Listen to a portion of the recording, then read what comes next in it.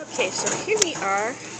This is a video for Simon and Martina. We are at a place called Tofu House, and we just had a very spicy sundubu with just the meat and tofu and all these side dishes. You have, like, of course, sort of like a fried cold tofu, tteokbokki. We got like a sort of like a bean jelly and sesame oil.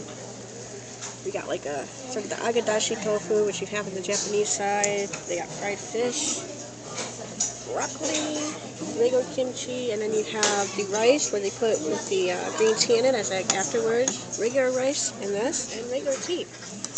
And how you liking it? Loving it. Yes, Simon and Martina. This is on Farmington Road here in Michigan. I think it's like Farmington, Michigan. Totally recommend this place if you want something authentic, because this is definitely authentic. It's definitely the real deal. So,